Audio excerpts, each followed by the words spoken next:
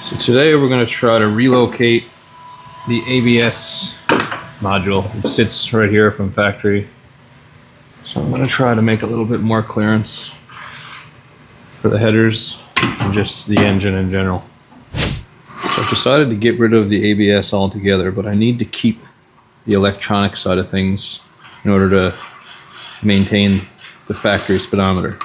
The ABS sensors on the rear wheels send the signal to the Mazda PCM. So what I've done is separated the hydraulic side from the electronic side, made this block off plate, which I'm going to use to mount this into the car and also seal up the electronics inside. And that should free up quite a bit of space. Got the bracket complete. Tabs made to mount in the vehicle. This is going to fit right here. Tack it in place, and then I should be able to take those nuts off.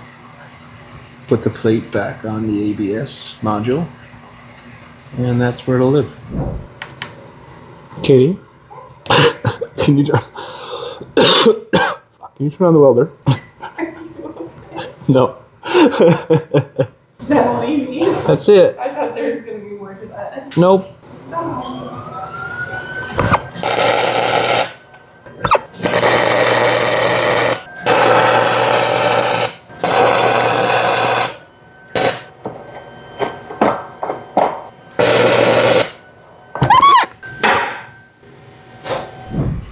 Cut slots.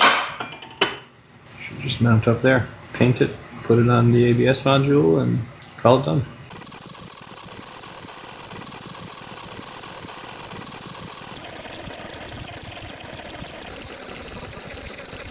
Got it all painted up, turned it all right.